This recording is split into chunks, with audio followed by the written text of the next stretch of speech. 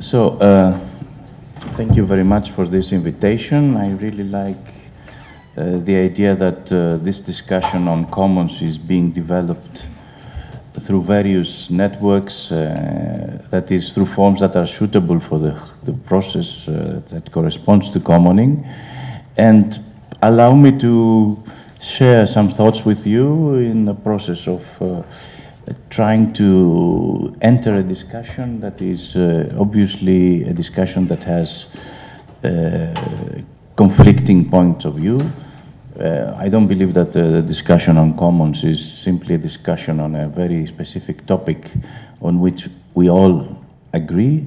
It's rather a process through which we keep on defining the terms, keep on defining the points of view, and take insights if you want. So my way of entering this discussion is putting an emphasis rather on the politics of commoning and not on the economy of commoning. This, of course, makes it more suitable in the context of your discussion and your workshops in this summer school. But also, I think is already a form of taking sides in an ongoing dispute, an ongoing debate about the meaning of commons. So I would, first of all, attempt to enter this discussion by trying to understand what a community might be in the context of the discussion of commoning. I start with Rancher's understanding of politics, which I think is a really helpful understanding in the context of our discussion on commons, because he conceives politics as a polemic over the common.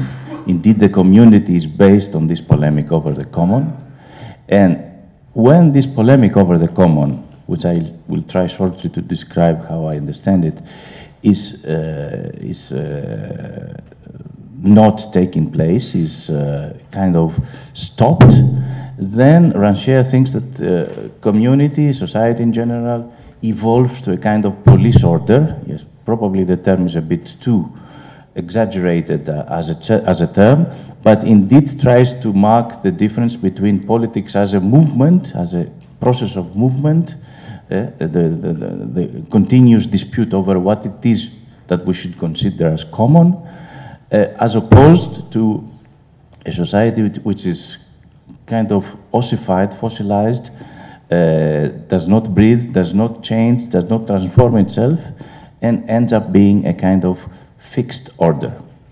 So I think if we combine this idea with the idea coming from a theorist from Uruguay, from Latin America, who believes that indeed a community is a process and not a stable arrangement of relations that keeps on repeating itself, then we end up understanding indeed community as a process through which a common world is created.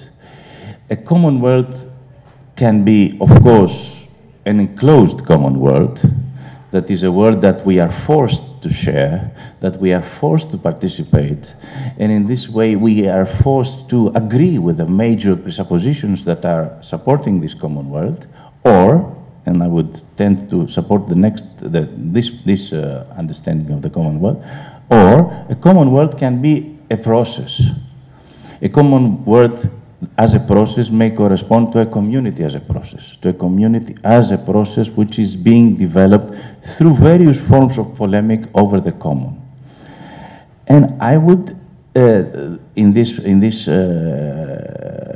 conceptualization of community, I would connect an understanding of commons and commoning indeed, again, as a process that does not simply try to establish certain forms of sharing or certain items, products, things to be shared, but indeed a process through which what is to be considered as common is to be redefined. It's a dynamic process. That's why I try to integrate to this understanding of commons, two contributions. The one is probably you know, most of you, the definition by David Harvey, which is a bit complicated, but what it says in the end is that it's more, commons is not a thing, but a relation, okay? It's a relation which is, I would add, which is performed. It happens. It takes place in a certain context, a social context. I would try to compare this understanding of commons, the definition of a common word, which is a process, which is based on the creation and the dispute about social relations, with the idea of comunalidad, which is an idea that comes actually from Latin America also. It is a made term, and it's probably made mostly by people who were, by scholars who were involved with indigenous thought. And they try to express with this word not the fact that we have something in common, comunalidad. Commonality is being translated usually in English, but it's not easily a good translation. I believe that it leaves a lot out. Huh? Comunalidad is, as Esteva tries to say, the juxtaposition of commons and polity. It is a process that defines its stakes and also takes place. Okay?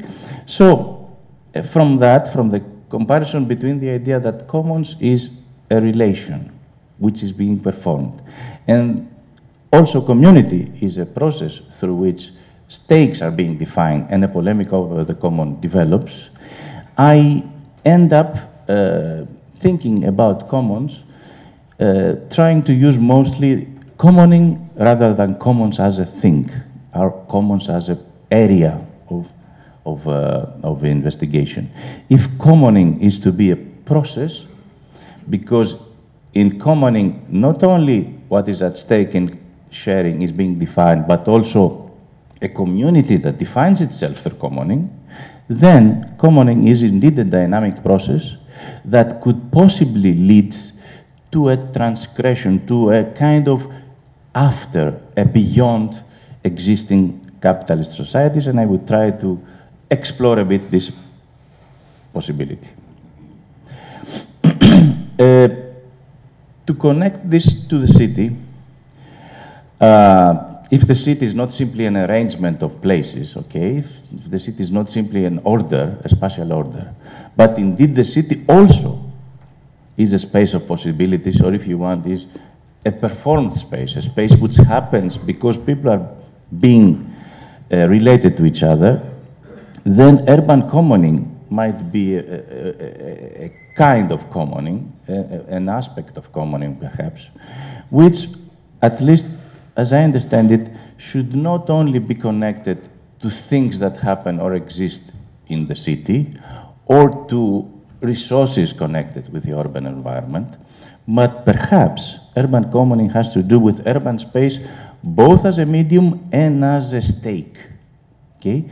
Urban space can be indeed a form of shared thing, a kind of commons, but what distinguishes, I think, urban space from other kinds of commons is the fact that urban space is also a shaping factor of processes of commoning.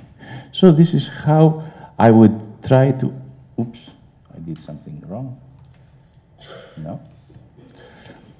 This is why I will try to connect this discussion to the idea of institutions. Let's remember, community as a polemic over the common, a process through which the common is being defined. What is the role of institutions? What do we mean by institutions? Allow me to take a definition or an understanding of institution that does not come from political theory, but rather from anthropology, which means that institutions are not simply forms that are reproducing existing relations of power, but perhaps in a more general sense are tools, social tools, through which a repeatability of actions, a predictability of actions is being implemented. If we take this rather broad definition, which of course includes relations of power, but it's more than that, then it is important to see how institutions can be connected to processes of commoning. Is commoning establishing itself through forms of repeatability? And what kinds of forms of repeatability can go along with an ongoing process of definition of the commons? What kinds of form of repeatability can go along with a polemic over the common? It seems to be a kind of contradiction, okay? But, come on, I'm just used to another kind of computer and pressing the wrong buttons. So, I think that we should and can distinguish between two at least different kinds of institutions that can be connected to commoning. According to some definitions that have to do with the well-known understanding of commons by Harden Nengri and relevant thinkers as Gigi Rogero, there are institutions, that is, forms of repeatability, forms of definition of reproduction of acts and meanings, through which indeed the common is being corrupted. That's the term they use. That is, at least to my understanding, these are forms through which the common loses its meaning, is being transformed perhaps to its opposite. And how is commons, or how is commoning as a process can be transformed to its opposite? If it is directed not to a condition through which people share things and define what is to be shared, but rather to a condition through which certain people define for all the others what is to be shared, under what conditions, and enclose the process, that is, define the limits of this process. And indeed, this kind of institutions corresponds to the city as an agglomeration of enclaves. You probably are well familiar with this discussion. Today's cities are more like forms of relations that define a kind of order which is not the order of the city of zones, or the fantasized order of the city of zones, to be more accurate, but it's rather the peculiar and sometimes not easily traceable order of the city of enclaves, that is, self-defining and self-enclosing areas in which certain procedures are being performed, certain acts are being permitted, certain behaviors are being encouraged. So the city of enclaves indeed produces institutions that corrupt the common, because it tends to enclose in those enclaves areas of potential sharing, but in which those who participate in the sharing are not allowed most of the times to define the rules, are not allowed to question or to challenge the rules. Mostly they are allowed to enter this process of sharing without, however, being able to define the rules, and sometimes what they share is probably their misery or their idea of being excluded from this enclave. So we know these are very well-known pictures. Just to remind you, a gated community is an enclave, an urban enclave that can be considered as an area in which the commons is being corrupted. Okay? In a gated community, commoning appears to be a process through which certain inhabitants share certain facilities, also may share certain processes. There are, in many cases, a kind of imitation of the very process through which people participate in taking decisions, but in the end they do not take decisions. They simply participate in a simulation of participatory democracy. Most of the times they simply share some facilities, and a board of managers takes most of the decisions. So this is a corrupted area of commoning.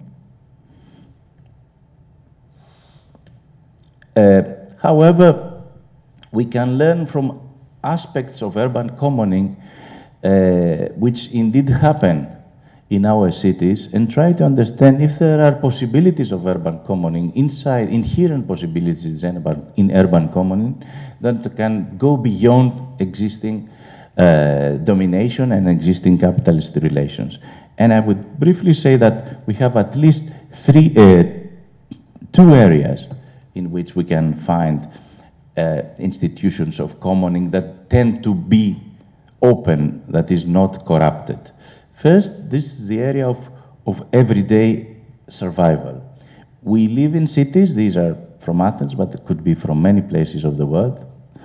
We live in cities in which various populations, various cultures, various kinds of people who sometimes are chased from their places. They didn't choose to leave their place. They were forced to leave their places. And so they were kind of forced to organize their own common spaces, that is shared spaces, in a hostile environment. Sometimes this kind of common space tends to look like an enclave space, that is, an enclave of not exactly misery, but attempting to protect their own minimum standards of common life in a hostile environment. But some other times, and I think these are cases in which common or shared spaces are being used in ways that transcend the barriers or the frontiers or the boundaries that are being shaped around them. They kind of create porous perimeters through which they overspill the barriers that are being erected around them, so they do not become forms of self-ghettoized experiences. In those cases, we tend to see forms through which people, actually the users of space, tend to participate in the processes through which space is being defined, and to participate also in the rules being shaped in those spaces. Obviously, I would not have the time to discuss in detail each one of these images, but just they are there to show you that those kinds of traces can be more or less ephemeral. They can be formed in most of the pictures before were from Athens, but the one above is from Barcelona, obviously, for those who know Barcelona, is the Macua.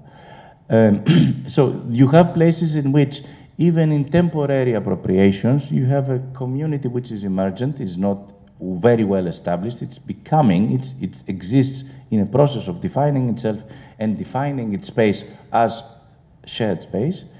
And in those cases, I think what we might call forms of repeatability or institutions indeed develop ad hoc and in a process of being defined by those who participate in space. These are images from Havana, Cuba. I think this is also a very interesting space in which informal practices of public space appropriation, it did develop interesting areas of commoning that are being formed. It's more like a chain of actions, a chain of initiatives that happen on a network of spaces which define the waterfront of the city. So, what kind of institutions would be those that sustain and expand commoning? I would say that we can at least find three important characteristics of those institutions if those institutions are meant to sustain and expand commoning, that is, fight against its possible enclosure. Because I think, to say it in one word, whatever process tends to define commons or commoning as a process which is closed and refers to a very specific and stable community will end up eventually in destroying commoning, will end up eventually in reversing the meaning of commoning. So I would say, to describe at least three of the characteristics of those institutions, first of all, those institutions should be forms through which repeatability establishes kinds of comparability. The possibility of being with others and comparing what you want and what they want. Comparability is like not simply tolerating difference, but making difference relevant.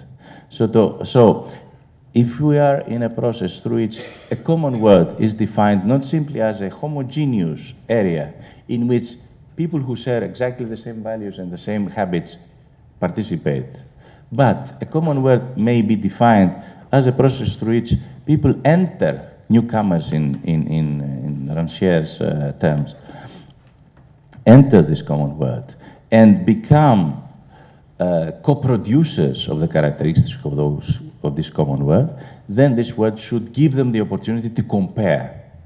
And what's more than that, to translate. Translation is not, as we know from from literature, very accurate science or whatever, very accurate practice. It always needs to readjust. It's never finished, but it means to establish a correspondence. It doesn't abandon this scope. So translation is actually a process through which people may be discovering in the process of co-producing a common word the fact that they can be different, however, equally members of this common world. Okay? So let us not try to understand the common world and the practices of commoning as practices and things sorry, not things, ideas through which we understand the common as what we share as a common identity. No, the common is more than that, is a process through which we establish comparisons, translations, and indeed we discover forms through which the ultimate sharing should be established.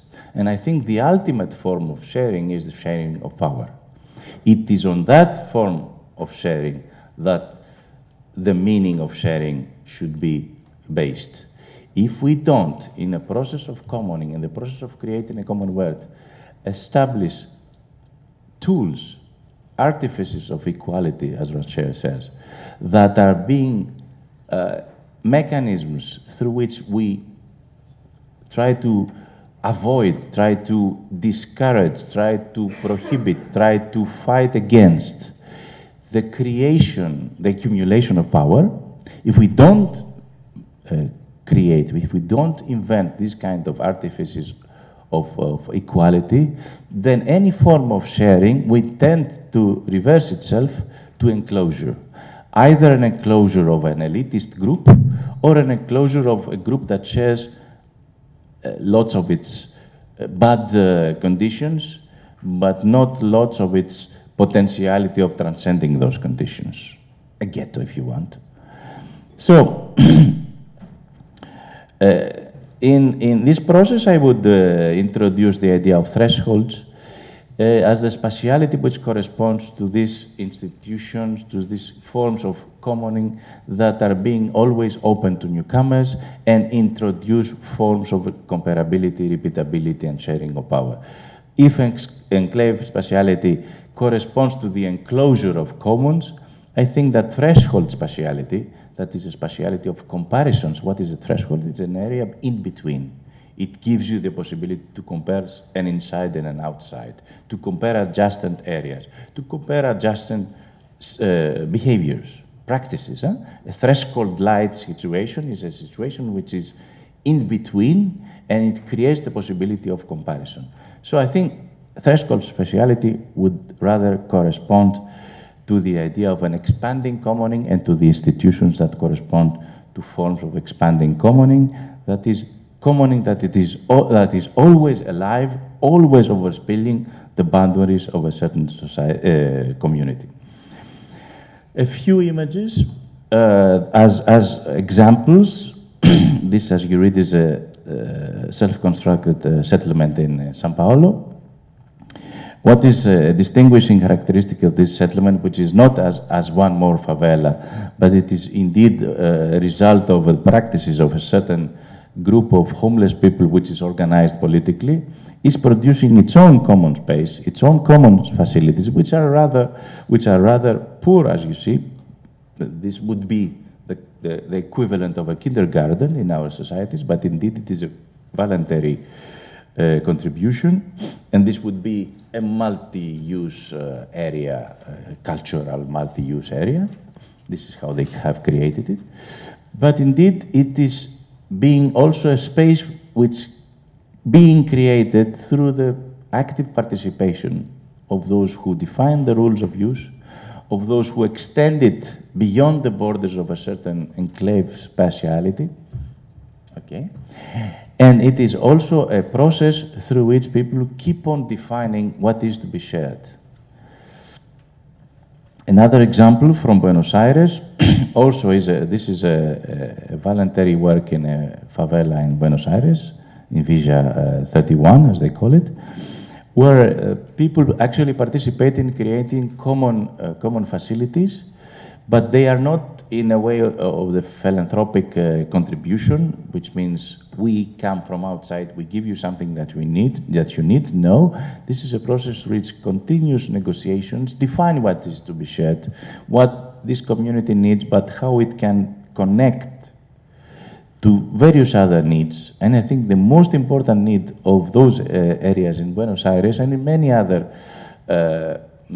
enclaves of poor is the need to connect to the city. They want to be part of the city. And maybe resonances of the discussion on the right to the city can come to this discussion. Indeed, to participate in the city is to be able to define the city, as Lefebvre said. It's not simply to participate in certain assets connected to the city or services connected to the city.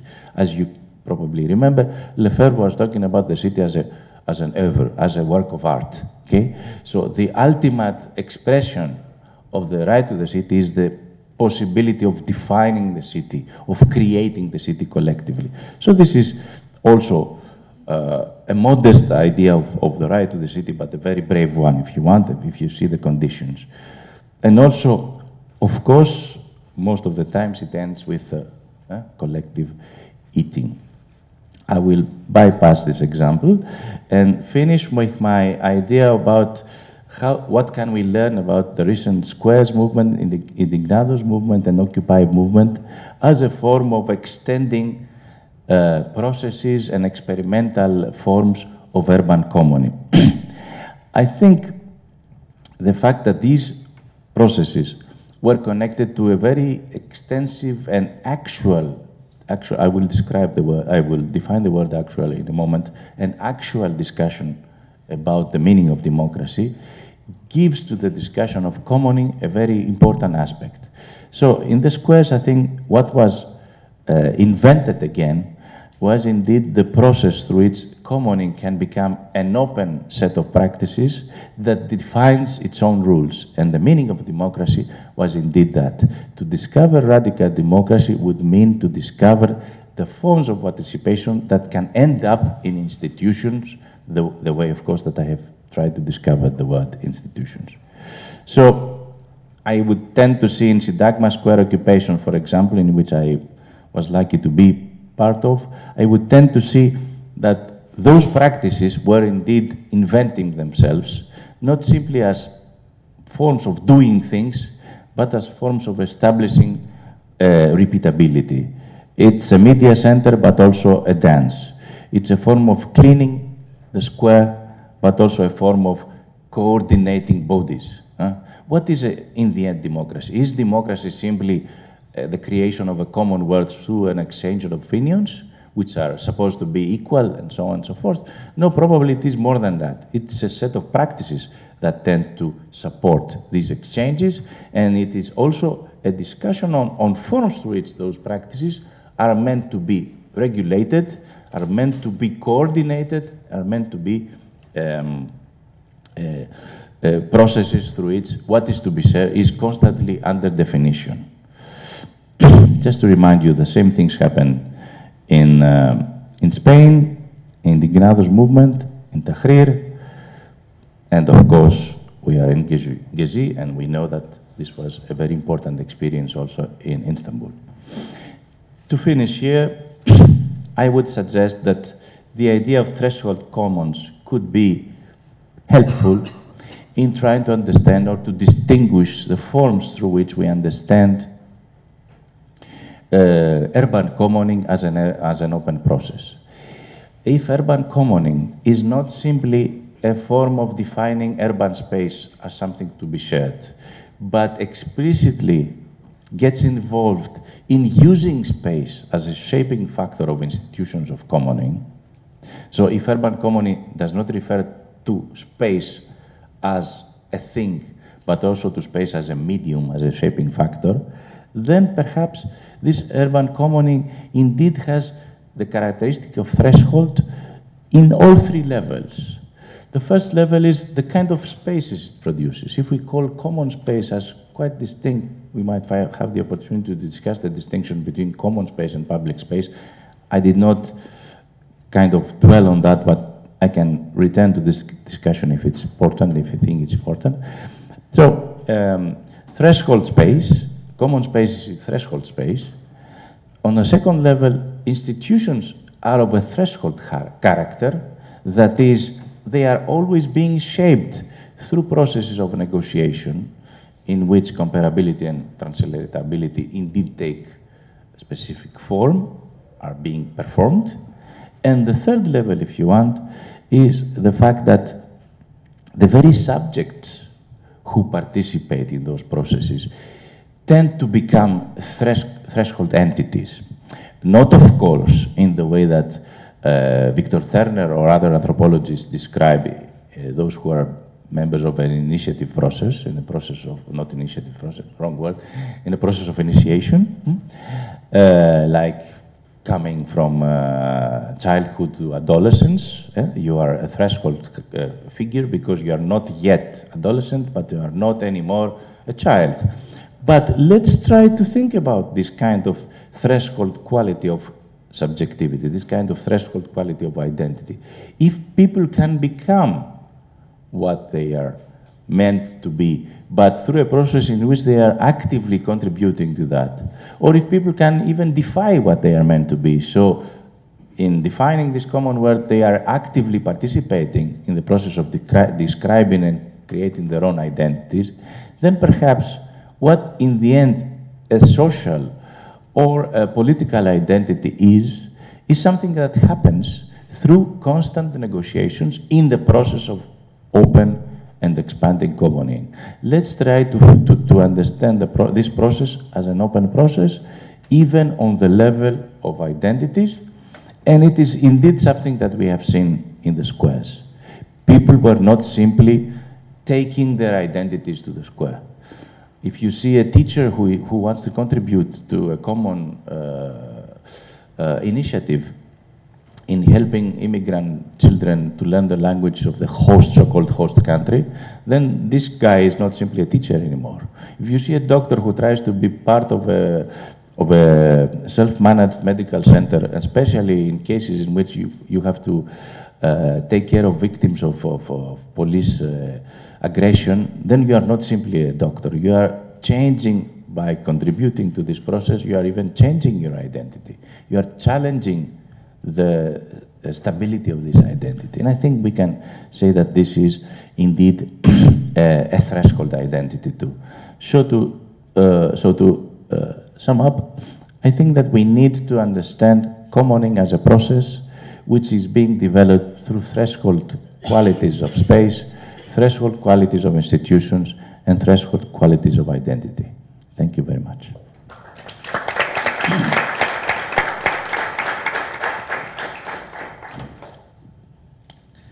Okay, we'll take a couple of questions for clarifications, but I invite you again to write down the more explorative, the more deep questions that might have come up from the lecture, and we'll come back to them after the coffee break. So now just a few questions on what Stavros has talked about, clarifications, doubts.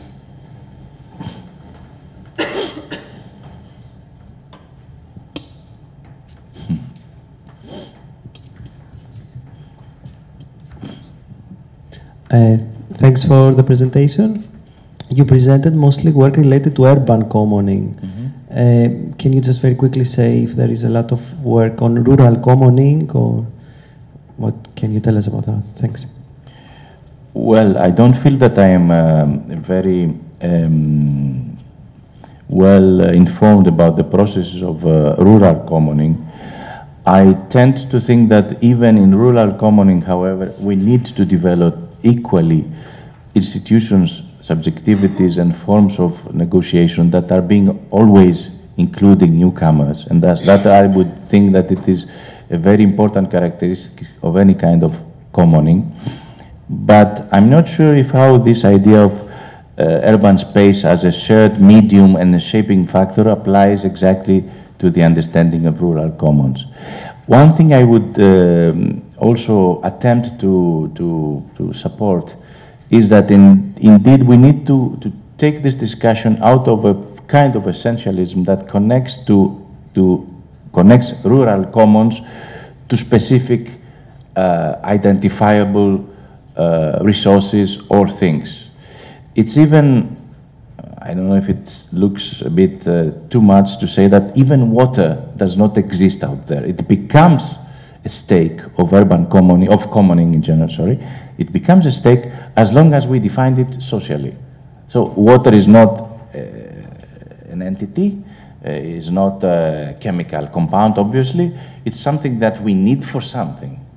And describing the rules through which we should regulate the use of this that we need, and the forms through which we can define it as socially meaningful product, is indeed a process through which water becomes a social construction. For example, if you see a fountain in the middle of a large villa in Tunis or in Morocco, you know very well that this water, which is being wasted in a way, is a definition of a social condition, is a definition of a hegemonic role of this person who has the power to throw water or to expose the power to use water. Huh? So water is indeed. But I deeply respect all those discussions having to do with rural commons. I'm not part of those discussions, however. Maybe the question that you raised yourself, the difference between public and commons, either now or we could do it later also. But I was curious to know how you separate them.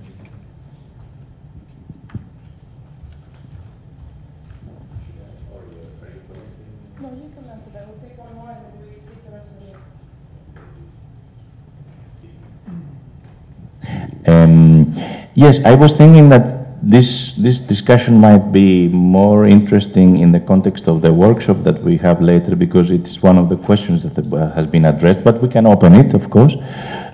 Just to say it in a few words, I believe that the difference between public space and common space is the fact that public space is the product of a certain authority which authorizes the use of this space under certain rules, under certain conditions, and allows people to use this space by keeping the role of a guarantor of this use. This authority can be more or less democratic. It can be despotic, it can be anything.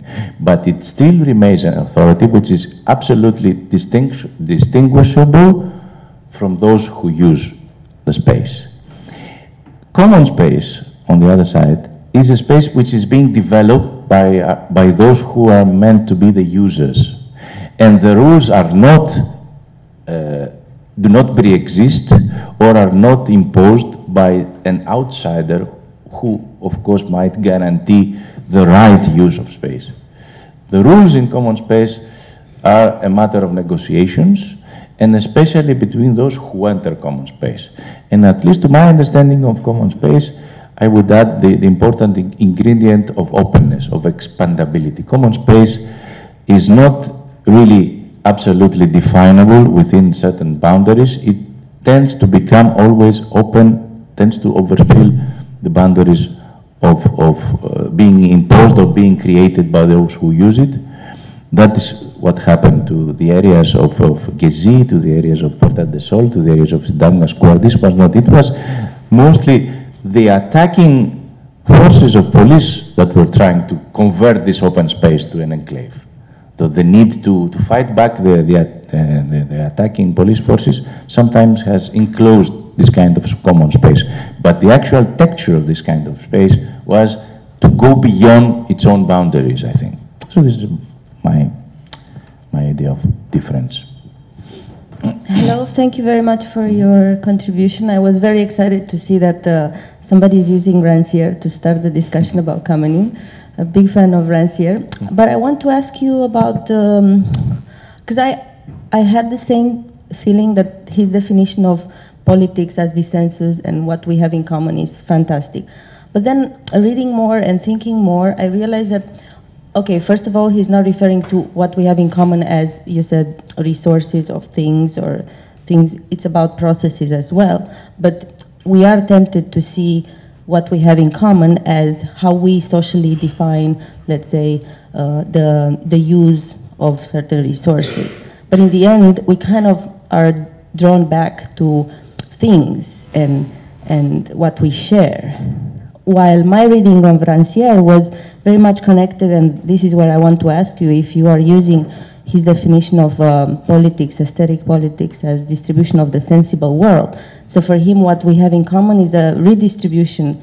I mean, it's always about redistributing the sensible world. And this sensible world is not just about affective politics or emotion. So he's trying to develop much more about that. And I have trouble in putting that into words in my writing. I wonder if you are writing about this and how. Indeed, there are many other aspects of Rancière's theory that can be integrated in the discussion of commons or commoning. And you are very, very accurate and very right.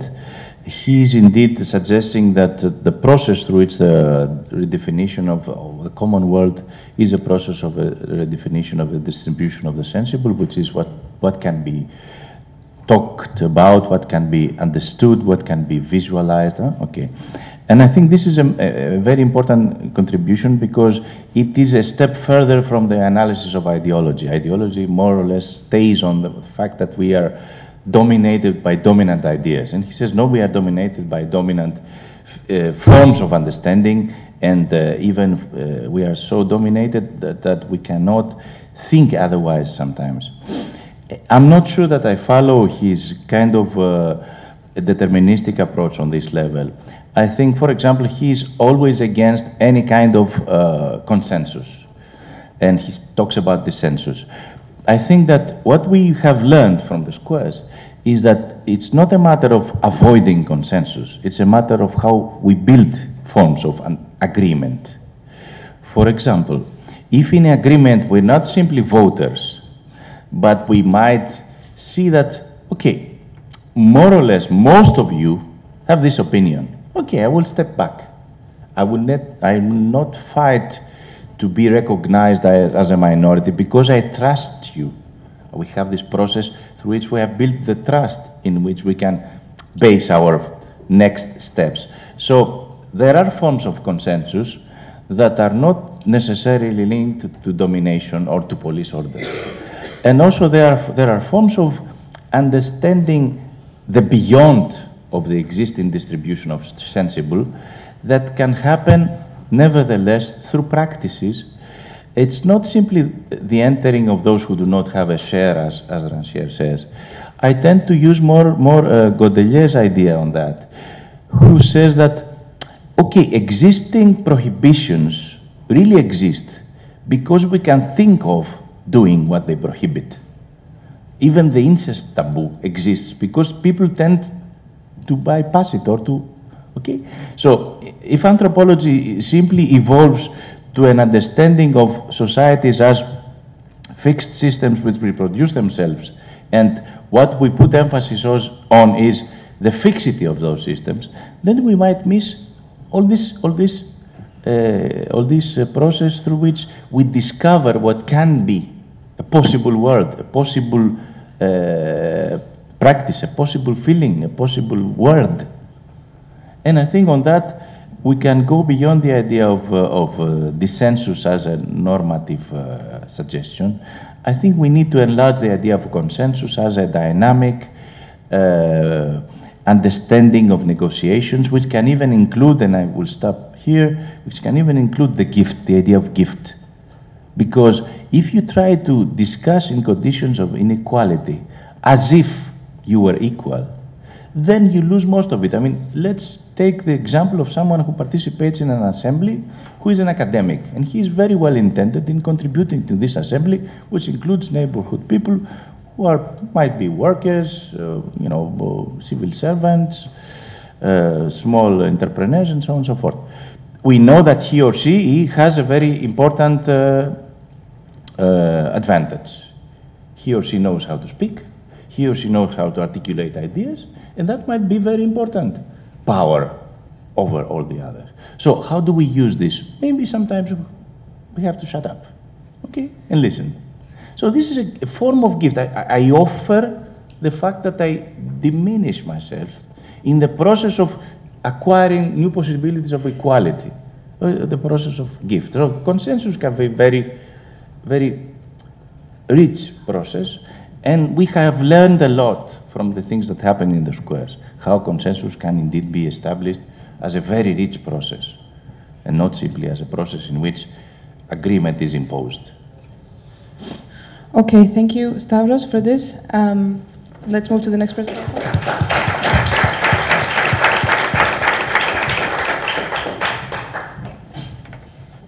Okay,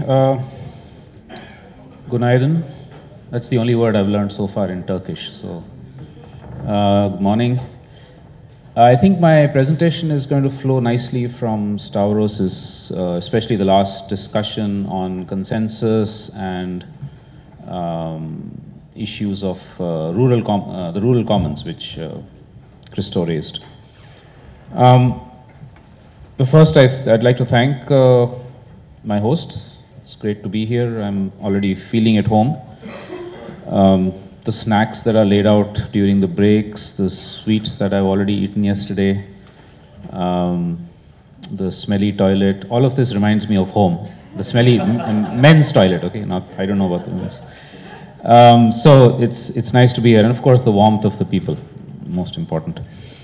A couple of caveats before I start. One is that normally I do this presentation over about an hour. This is going to be half an hour, so there will be some things that I will run through rather quickly and will feel simplistic. And I hope that we can go deeper into those in the discussion.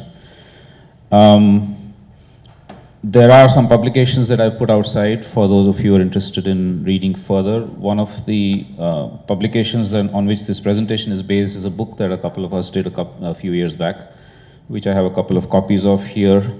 And in the spirit of non-monetized exchange, if there is somebody who's willing to give me something in return, I'd be happy to give these couple of copies. And finally, of course, I think there are a few of you who've probably seen this presentation, and you're welcome to take a nap, because it's going to be somewhat similar to what you may have seen just a couple of weeks back. Okay. I think normally I also do about 15-20 minutes of the crisis that countries like India are going through. I'm going to skip that and just point to the fact that this is something that probably everybody in this room will agree to, and if not, we can of course have a discussion, which is that the current form of what is called development or growth is a form of violence, both to nature, as you see in the top right hand picture, which is an advertisement by an Indian multinational corporation, and it's a form of violence against communities, peoples, cultures, and taking off again from Stavros's presentation, against the commons. So clearly it's something for which we need to change this system. Now, we also need to be aware of the fact that there are a lot of false solutions being presented to us. This is the year in which the United Nations, all the countries of the world are going to be signing a Sustainable Development Goals 15-year or 20-year target, the post-2015 SDGs as they're called.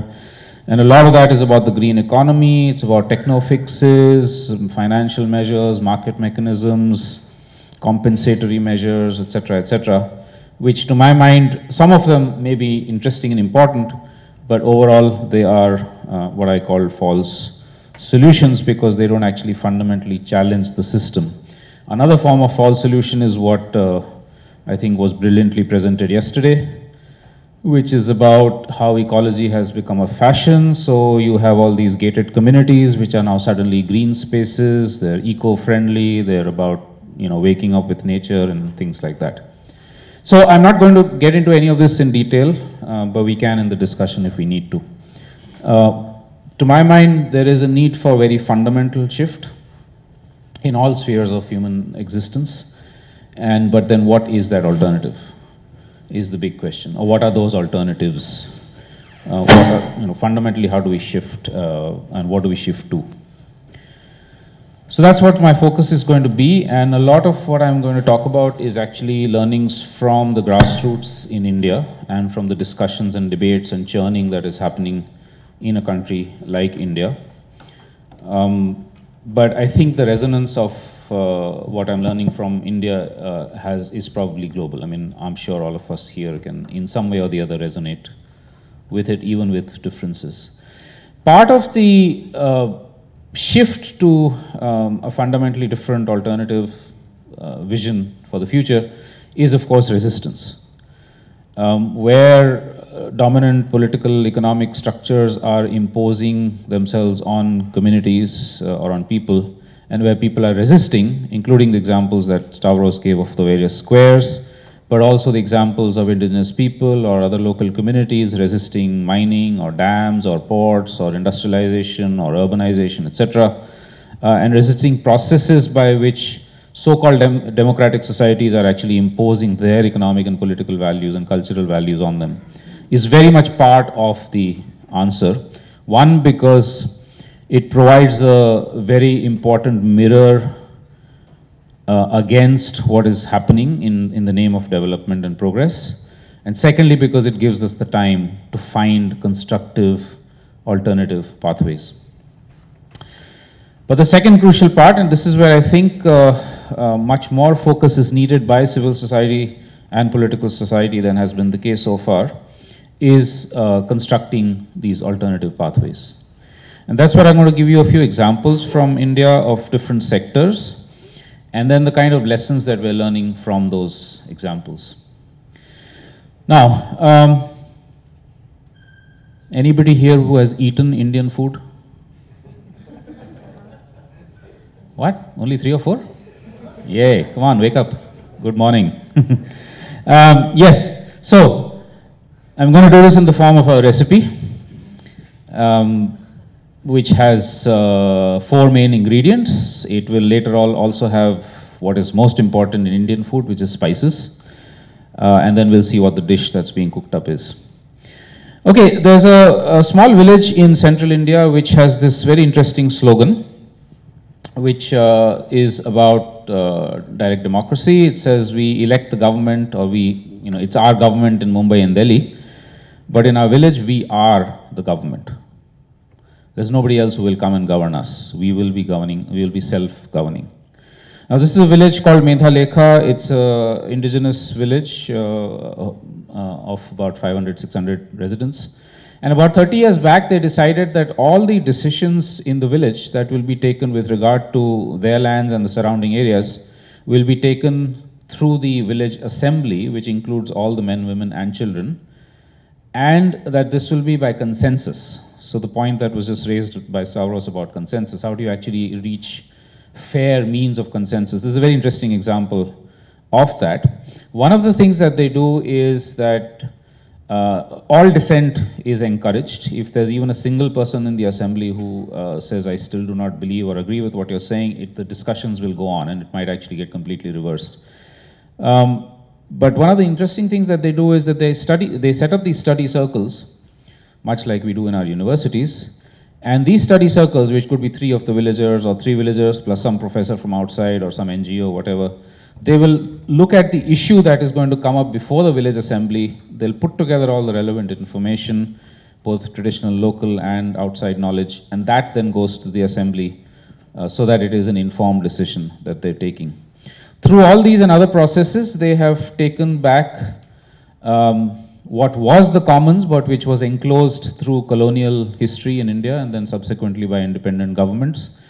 They have taken control back over all the forests that surround them, which they use, which they have traditionally used and which they depend on.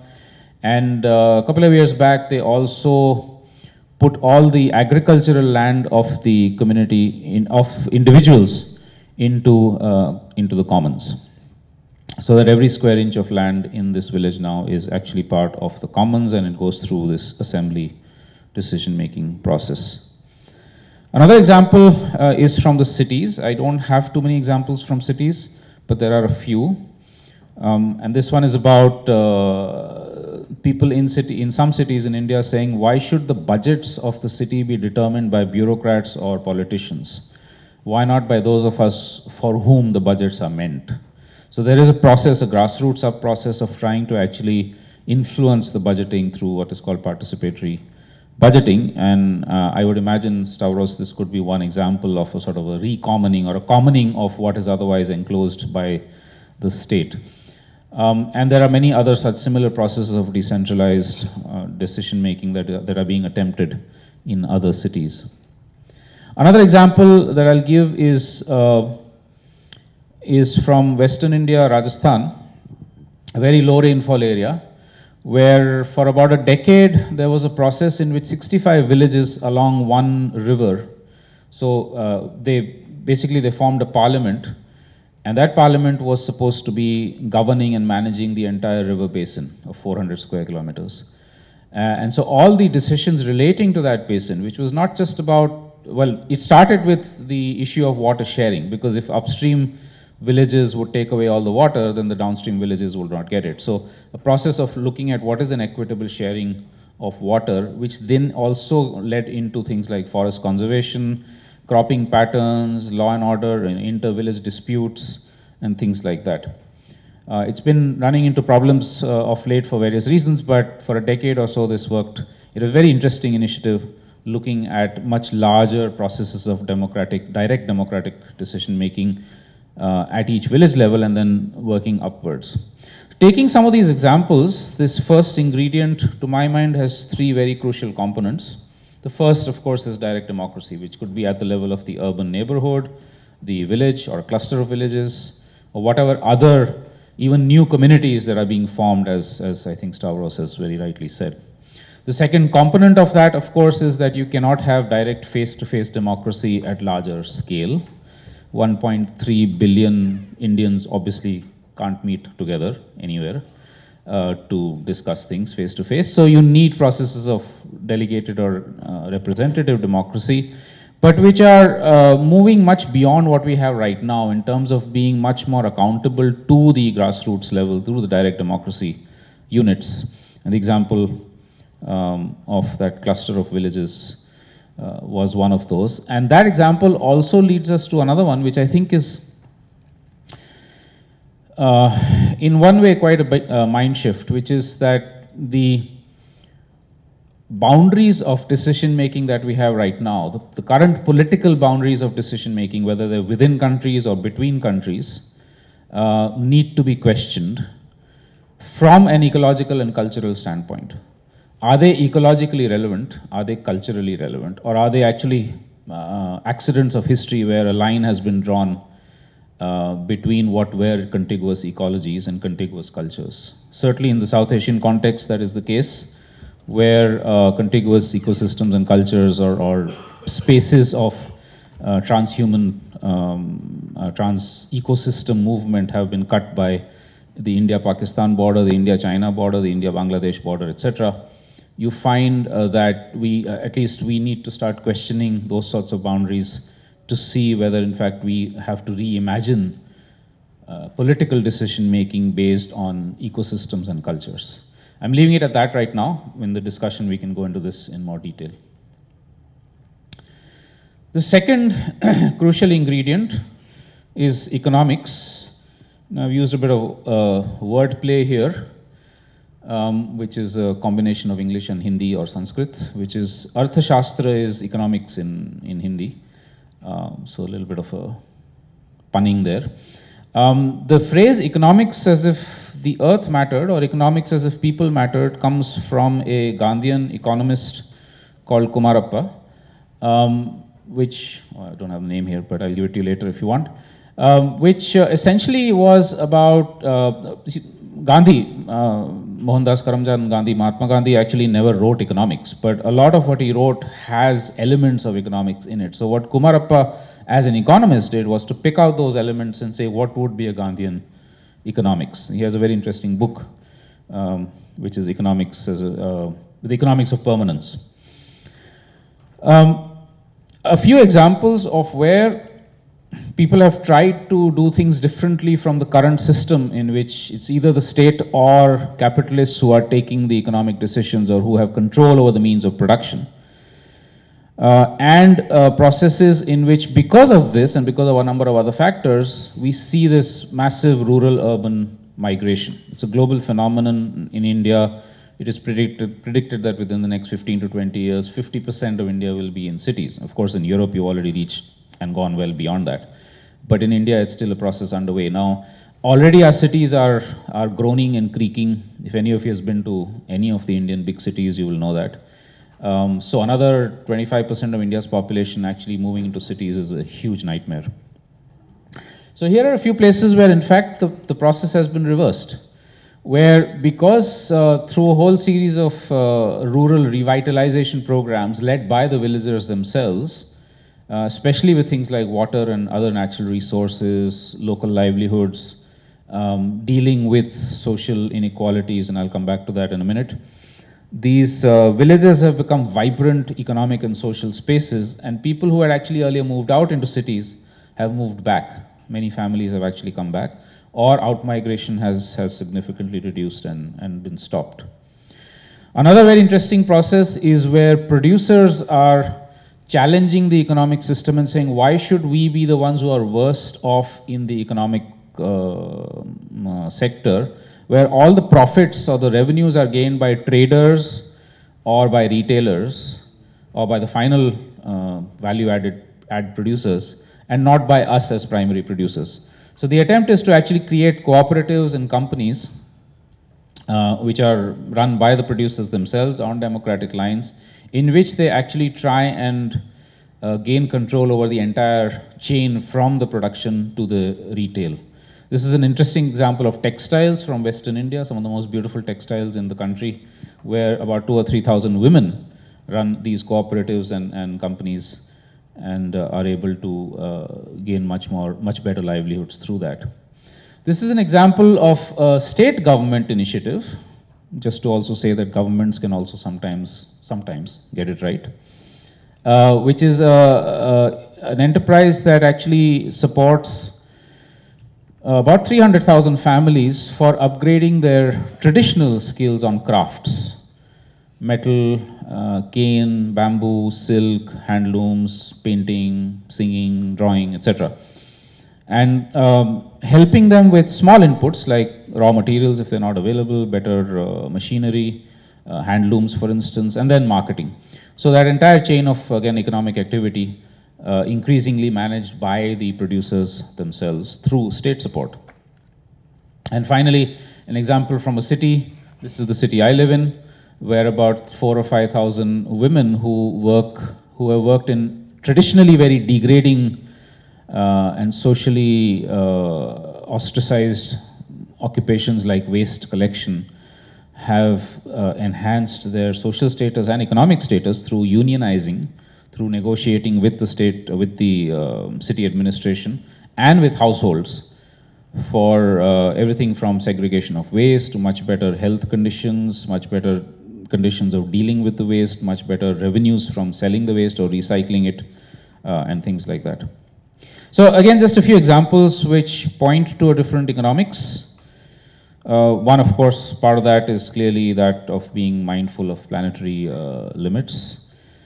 But the other, I think, really crucial one, and this is especially important in the context of the economic globalization that we are going through in India, and which the whole world is going through, of course, is the economic localization, which is not to say that everything is produced locally in a village, but to say that at least for basic needs, which is not just basic needs, basic physical needs, but also things like health and education, etc., that can be something in which the local cluster of villages or villages and a town can be self-sufficient. You don't need to depend on somebody 3,000 kilometers away for your water or for your energy or whatever.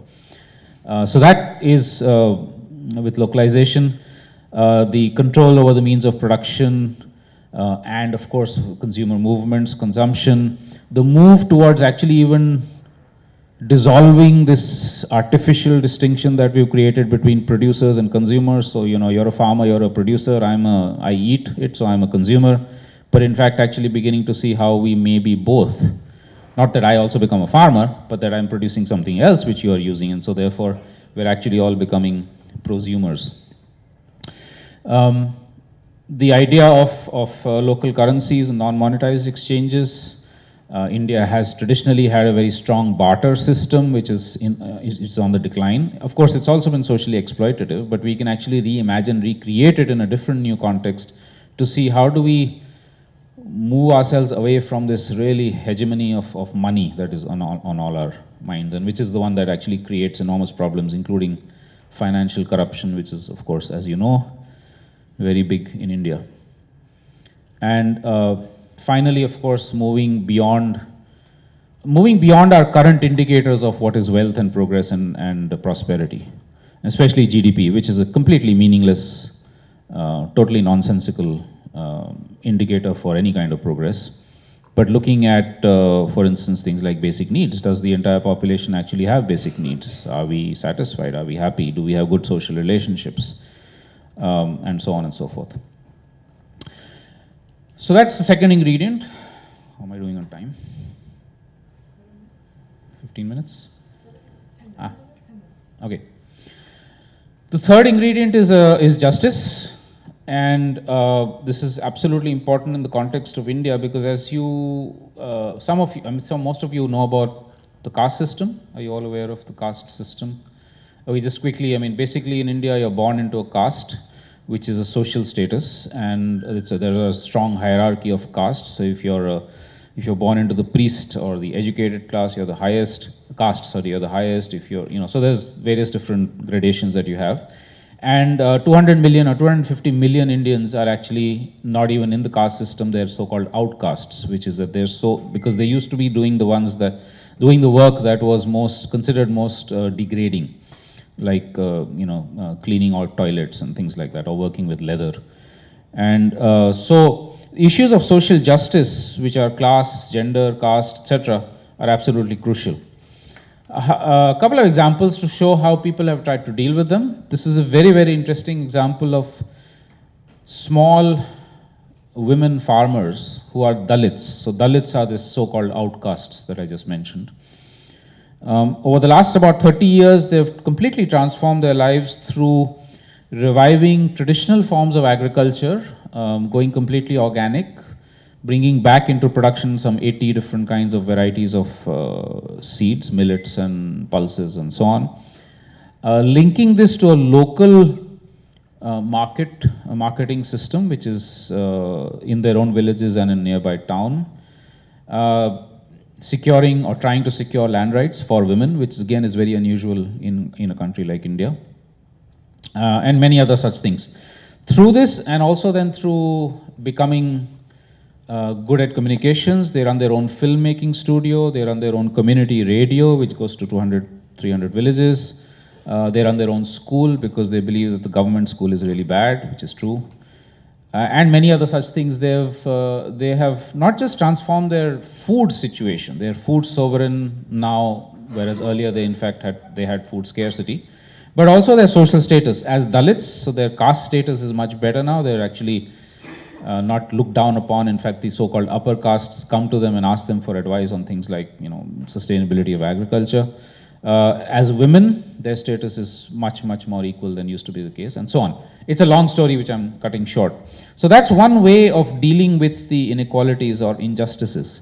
In cities, we see similar processes. This is a town called Bhuj in Western India, where the poor, the colonies of the poor, the so-called squatters or slums, have mobilized themselves with the help of local NGOs to provide themselves with decentralized water supply. They're now 100% water self-sufficient, much better housing using local materials, claiming land rights on which they have squatted, and many other such processes, basically becoming also part of deciding what the city should be. Similar to, I think, Stavros, what you were saying, as to actually becoming creators of, or in some senses, sort of definers of the city. So that's the third ingredient, which is really about justice. Fourth is knowledge and cultures. Now, in India, this is again absolutely crucial because, well, everywhere else, but certainly in India, if you look at it, the cultural diversity of the country is just incredible. We recently had a people survey of languages in India, which came up with existing living languages in India being about 800. These are not dialects, these are independent living languages. 300 or so have already died out, but there's still 800 left. Similarly with food, and so on. So the cultural diversity, and with that, of course, the knowledge diversity is really crucial. Now, one big challenge we have here is our education system. Essentially, our education system is geared towards creating people who will fit into the current economic and political system, right? The capitalist system or the state-dominated systems. And so it's exactly, you know, producing what Pete Seeger had called little boxes. Anybody here heard Pete Seeger's song, Little Boxes, the American folk singer? It's, yeah, so you're just creating little boxes to fit into the system. The only difference might be one is blue, one is red, etc. So, but otherwise they're all, so that's what our education system is. So here are a few attempts at actually trying to create a learning or an educational system which is truly alternative, which is actually trying to, first of all, instill faith and, confidence and amongst the children of their own cultures, their own ecological roots, their own cultural roots, their own historical roots. And while learning, there are things that are coming from outside, not lose sight of those roots. So they're actually much more rooted than is the case otherwise. If you otherwise look at it in local communities in India, the education system is tending to take them away. They're tending to say you're primitive, your languages are of no use, you need to learn English, etc., and are alienating them from their own roots. But that's not to say that they remain there in those situations. We also have, in all of these examples, you're also being able to, you are also exposed to the outside world. You're learning what things are learning outside. And it's that combination of traditional and modern, local and outside, formal and informal. So the teachers are not only the PhDs, but also the local village expert who's very good at, say, identifying plants in the forest, or who's very good at farming, is also a teacher in that school. So it's a very different way of trying to actually create an educational system. And finally, of course, in ways of knowledge and knowing is about technologies. It's about the production of knowledge, which needs to become far more, traditionally was, but needs to become far more democratic. It's not just about a few expert institutions who are creating that knowledge and then everybody has to follow that. But everybody, all of us, are actually repositories of skills and knowledge. And that democratic process of creating it, again, examples where much more ecologically friendly and much more people accessible technologies are created through these kinds of processes in India. So that last ingredient, therefore, is again a whole lot of different things relating to knowledge and culture and technologies. And I don't have the time to go into all of this right now, but basically, let me just also flag the last one, which I haven't spoken about, which is really, again, being able to not just relate to each other in ways that are ethical, which are crucial, not just economic relationships, but also ethical, social relationships, but also go deeper into oneself. And of course, in India, there's lots of old traditions of that. But there are dangers to that, which maybe we can speak about later, especially in the current context of the government right now, which is trying to essentially say that India is a Hindu society. So Hinduism as a religion is kind of becoming dominant. So there are two sort of two sides to the sword here, and we can discuss that later. Okay, so all these four ingredients put together, the dish that we're coming up with is what we've called in this book Radical Ecological Democracy. An Indian term for that is Harit Swaraj or Eco Swaraj. The word Swaraj is something that Gandhi used a lot, but it of course predates him. And it's unfortunately got corrupted into meaning independent country. So India seeking independence from Britain as a colonial power. But actually Swaraj is everything from the freedom of the individual to the freedom of people and humanity as such. And it's a very deep concept, which again we can go into in the discussion. But essentially what radical ecological democracy is, very simply put, a process of decision making, a process of relating to each other in which we are all part of this. We all share the power to do this, but we do it in ways that are ecologically and socially responsible, ecologically sustainable, socially sensitive, equitable, etc., etc. And the most crucial part of this is that we then are putting our faith, so to speak, not in the state, nor in corporations, but in the community. And I take very well what Stavros has said. So community is not just what has been determined through history as like the village community or whatever, but it can be continuously evolving. It's a self-defined process of or units of identity in some way. But so it is in fact that ordinary person, all of us, who actually become the locus of power, not the state nor the corporation. Let me end by, just quickly also, okay, I'll come back to this in a minute. Yeah, as I said, India, of course, without spices, Indian food would be useless. So to me, actually, the most important part of all of this is not that you can actually replicate one example that I've given here and put it somewhere else. This is the mistake that a lot of NGOs and, of course, governments make, that you find something nice happening and, okay, let's do it all over the world. It's actually more about learning what values are coming out of, what principles are arising from these examples that people are talking about or doing. And I've just listed here a few. I'm sure many more could be listed. And I'm not going to go into each of these in detail. We can maybe put this up again later if you're interested. But to my mind, this is a set of values and principles which runs completely contradictory and counter to the currently dominant systems. Just to take one example, if you look at number 3, cooperation, solidarity in the commons, it's totally different from what we are taught in school these days, at least again in India, where my main goal in life after I leave school and college should be to become rich, powerful and famous. If possible, all 3, but at least one of these. Whereas in fact here it says, no, I mean, your goal in life is not that. It's about actually relating to other people, about trying to see how humanity as a whole, or your community as a whole, or your class as a whole, and other species also, of course, are able to evolve, become more prosperous, not in an economic sense, but in terms of what we hold dear in our lives. So I'm going to leave it at this. Just quickly to go back and tell you about a couple of processes that we're doing, which are trying to spread this through other parts of India. We have something called the Vikalp Sangam, which is an alternatives confluence. As you probably know, a confluence of rivers in India has always been a very sacred spot. Similarly, this is a confluence of ideas, opinions, initiatives, experiences, disputes, debates, dialogues amongst people who are involved with these sorts of grassroots experimentation or with conceptualizing them. And we're trying to bring them together in different parts of India and hopefully eventually at a national scale. The other thing we're doing is we realize that there is no single place in which we can actually find all these different initiatives. So we have started a website last year. Please visit that. I always tell people that if you're ever feeling depressed when you read the morning newspapers, please visit this website. It will cheer you up because there's lots of fantastic stuff happening. And of course, this is just India. There's again lots elsewhere. And that becomes really crucial also, is the attempt to actually try and do more things like this, where we learn from each other, where similar initiatives happening in other parts of the world could teach us, where what we are doing could maybe give inputs to others.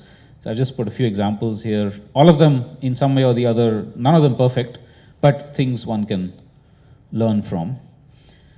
And that brings me to the last point, which is when we speak against economic globalization, people say, are you then against globalization? And the response is no. It's a different form of globalization that we need. It's this kind of stuff. It's the exchange of ideas, initiatives, cultures, even materials, but in ways that are not dominated by the current financial, economic powers or political powers, but where it's a people-to-people exchange, community-to-community exchange. And we need much more of that. Just going to put up a few points here, my own questions for dialogue and discussion, where I think I certainly need much more inputs. That's a few. I'm sure there are many more. And the last one I think is really important. Even if we agree on some future visions of this kind, how do we get there and who is going to do it? Is it going to be academics and students? Trade unions, people's movements, what does that mean? What kind of people's movements? Political parties? Who is going to be leading this pathway to change? Thank you. There's some more stuff on the website. So.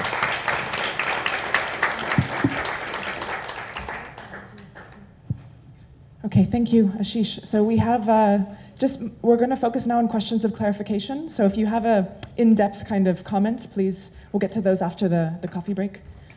Check on that big one. Hi, thank you, Ashish. I just want to point out 2 points relative to 2 of the images that you used. The first one is related to economic. If you can put again, please, because this is very important. I will never use that kind of comics because it's really ethics, and we need politics when we speak about the problems of economic growth. The one that you have with the boat, we are all in the same boat. This is a very ethical point of criticizing the growth economics. But if you want to use it, you should use then also another one in which we are in the boat and the people in power are flying over us with airplanes. Otherwise, we just raise real ethical critiques of the economic growth. So we lose the political that is very important in fighting against economic growth ideas. We are not in the same boat. There are people that are flying over us. First point. The second point is about the picture that you used to show the the villages. If you can put a little bit, because it's very important also to me to look at it. Sorry, which one? Where there is a circle of people speaking to each other. Is the villages that one on the top? Yeah. Yeah, this one. That according to me, there is a clear order in which, even if you can speak about, you know, a process of consensus, the order that it's clear to me. No, there are men on one side and a woman on another side already speak about the powerless or powerful discourses that can raise in a consensus process. I mean, from this order, the voices are different.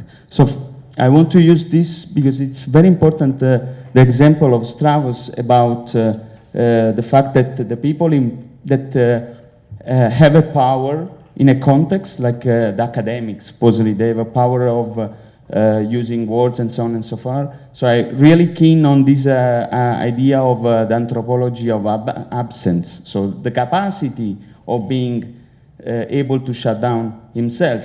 But I'm really concerned in the assemblies, not as a powerful person, but with the powerless people.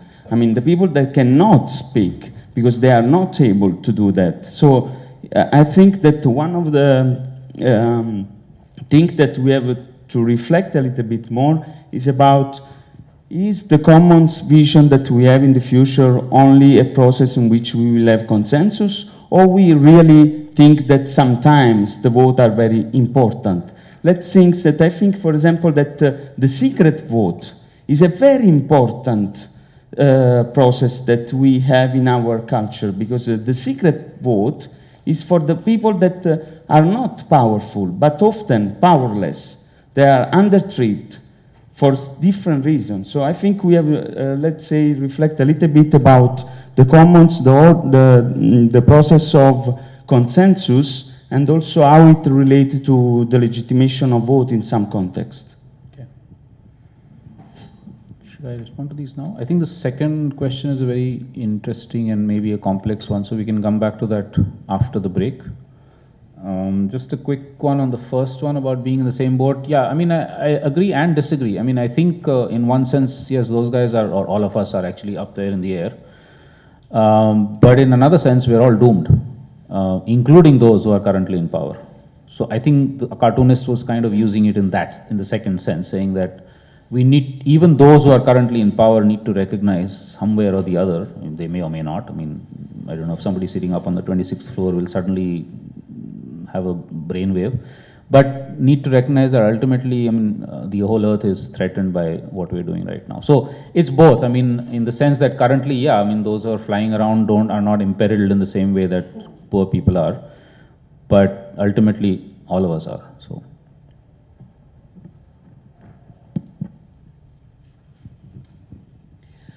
Thanks, Ashish. I just want to ask a question in relation to the way you position values and principles. You mentioned, you said these are the spices, and spices depends on taste. Whereas I would take it as one of the key ingredients, because values and principles will drive the transformative process. And so I would like you comment on that. Okay, clearly my presentation has a lot of allegories and images which could be problematic. Yeah, I think put in that way, I would probably agree with you. But ingredients also depends on choices. In India, you can make a kadhi, I don't know if you saw, virtually any dish with different ingredients also. So it's a little bit of a, I mean, if you look at the generic dishes, that you can. Like a dosa, I mean, a South Indian dosa, how many people have had? You can actually make a dosa with rice, you can make it with pulses, you can make it with millets. And what spices you put in also then will depend on taste. So maybe one shouldn't get too bogged down by the imagery that I've used. Or if somebody is interested in helping me with better imagery, I'd be very happy to do that. But your main point that you're making is absolutely right, that the values are at the base in some sense, the fundamentals of what we do. And in that sense, maybe one should say that, I mean, okay, so in some way or the other, it is an absolutely essential ingredient of, so maybe let's say it's the energy. For all cooking, you need some energy, right? I mean, some form, maybe whether it's solar or gas or whatever. So it is actually, in that sense, the energy which is required for. But the only thing that I think we need to add here, and maybe we can do that in discussion on the values, is this question which I don't know, I'm not clear about myself yet, is that do we actually need that whole, for any initiative to be successful or for a transformation to happen, do we actually need that whole set of values? Can we make do with some? Are some more important, some less important, etc.? And I'm not clear in my own head on that, so I think that would be interesting. Over the last few years, one of the processes that we've used, and there's a document out there which if you're interested in, which is called a framework conceptual note on alternatives, which is evolving through these confluences that we are doing, where people are actually adding to the list of values. So even from having started with 6 or 7 in the beginning, we already now have, I think, more than a dozen. And that's a very interesting discussion and dialogue, because people hold different values dear to their heart. What your values you hold might be slightly different from the ones I hold. But so do we have a set that's common, and then beyond that, there are some more that you feel are important, I don't feel they're important. It's a discussion dialogue, I think, that we need to have. And then if you do it between cultures, then it becomes that much more complex, but that much more fascinating. Okay, so Eric, the other thing is we have 1.5 hours after the coffee. So maybe if there's things that are more, unless it's a specific thing about the presentation, we can enter into more discussion after. Okay. So should we maybe have a coffee break now and then come back and continue? So just a quick announcement, I think, before we go. Yeah, just to say that we will stay in this room after the coffee break, but then after lunch we will move to another room. So that's basically once you move up to the big square with the lawn, you move right across it, so basically opposite to where we are. And there's a building with a canteen at the bottom, and we're in the level floor, so there'll be a sign. It's called Özger Arnas. Corresponds to the city as an agglomeration of enclaves. You probably are well familiar with this discussion. Today's cities are more like forms of relations that define a kind of order which is not the order of the city of zones, or the fantasized order of the city of zones, to be more accurate, but it's rather the peculiar and sometimes not easily traceable order of the city of enclaves, that is self-defining and self-enclosing areas in which certain procedures are being performed, certain acts are being permitted, certain behaviors are being encouraged. So the city of enclaves indeed produces institutions that corrupt the common, because it tends to enclose in those enclaves areas of potential sharing, but in which those who participate in the sharing are not allowed most of the times to define the rules, are not allowed to question or to challenge the rules. Mostly they are allowed to enter this process of sharing without, however, being able to define the rules, and sometimes what they share is probably their misery or their idea of being excluded from this enclave. So we know these are very well-known pictures. Just to remind you, a gated community is an enclave, an urban enclave that can be considered as an area in which the commons is being corrupted. Okay? In a gated community, commoning appears to be a process through which certain inhabitants share certain facilities, also may share certain processes. There are, in many cases, a kind of imitation of the very process through which people participate in taking decisions, but in the end they do not take decisions. They simply participate in a simulation of participatory democracy. Most of the times they simply share some facilities, and a board of managers takes most of the decisions. So this is a corrupted area of commoning. However, we can learn from aspects of urban commoning which indeed happen in our cities, and try to understand if there are possibilities of urban commoning inside, inherent possibilities in urban commoning that can go beyond existing domination and existing capitalist relations. And I would briefly say that we have at least two areas in which we can find institutions of commoning that tend to be open, that is not corrupted. It is a made term, and it's probably made mostly by people who were, by scholars who were involved with indigenous thought. And they try to express with this word not the fact that we have something in common, communalidad. Commonality is being translated usually in English, but it's not easily a good translation. I believe that it leaves a lot out. Communalidad is, as Esteva tries to say, the juxtaposition of commons and polity. It is a process that defines its stakes and also takes place. Okay? So, from the comparison between the idea that commons is a relation which is being performed, and also community is a process through which stakes are being defined and a polemic over the common develops, I end up thinking about commons, trying to use mostly commoning rather than commons as a thing, or commons as an area of investigation. If commoning is to be a process, because in commoning, not only what is at stake in sharing is being defined, but also a community that defines itself through commoning, then commoning is indeed a dynamic process that could possibly lead to a transgression, to a kind of after, a beyond existing capitalist societies, and I would try to explore a bit this possibility. To connect this to the city,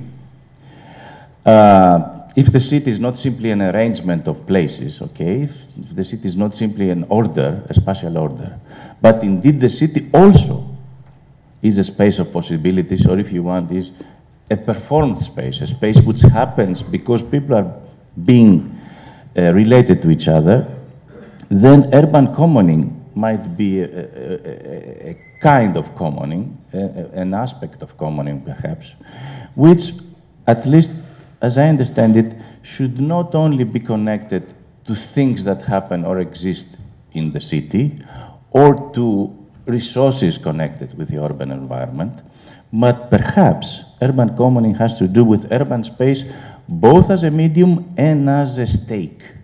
Okay?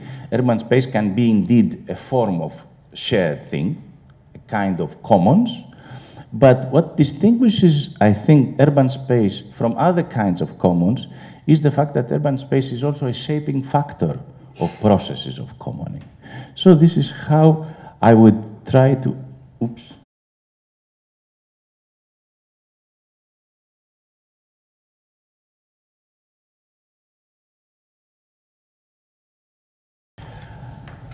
So, thank you very much for this invitation. I really like the idea that this discussion on commons is being developed through various networks, that is, through forms that are suitable for the process that corresponds to commoning. And allow me to share some thoughts with you in the process of trying to enter a discussion that is obviously a discussion that has conflicting points of view. I don't believe that the discussion on commons is simply a discussion on a very specific topic on which we all agree. It's rather a process through which we keep on defining the terms, keep on defining the points of view, and take insights if you want. So my way of entering this discussion is putting an emphasis rather on the politics of commoning and not on the economy of commoning. This, of course, makes it more suitable in the context of your discussion and your workshops in this summer school. But also, I think is already a form of taking sides in an ongoing dispute, an ongoing debate about the meaning of commons. So I would, first of all, attempt to enter this discussion by trying to understand what a community might be in the context of the discussion of commoning. I start with Rancière's understanding of politics, which I think is a really helpful understanding in the context of our discussion on commons, because he conceives politics as a polemic over the common. Indeed, the community is based on this polemic over the common. And when this polemic over the common, which I will try shortly to describe how I understand it, is not taking place, is kind of stopped, then Rancière thinks that community, society in general, evolves to a kind of police order. Yes, probably the term is a bit too exaggerated as a term, but indeed tries to mark the difference between politics as a movement, as a process of movement. I did something wrong. No? This is why I will try to connect this discussion to the idea of institutions. Let's remember, community as a polemic over the common, a process through which the common is being defined. What is the role of institutions? What do we mean by institutions? Allow me to take a definition or an understanding of institution that does not come from political theory, but rather from anthropology, which means that institutions are not simply forms that are reproducing existing relations of power, but perhaps in a more general sense are tools, social tools, through which a repeatability of actions, a predictability of actions is being implemented. If we take this rather broad definition, which of course includes relations of power, but it's more than that, then it is important to see how institutions can be connected to processes of commoning. Is commoning establishing itself through forms of repeatability? And what kinds of forms of repeatability can go along with an ongoing process of definition of the commons? What kinds of form of repeatability can go along with a polemic over the common? It seems to be a kind of contradiction, okay? But, come on, I'm just used to another kind of computer and pressing the wrong buttons. So, I think that we should and can distinguish between two at least different kinds of institutions that can be connected to commoning.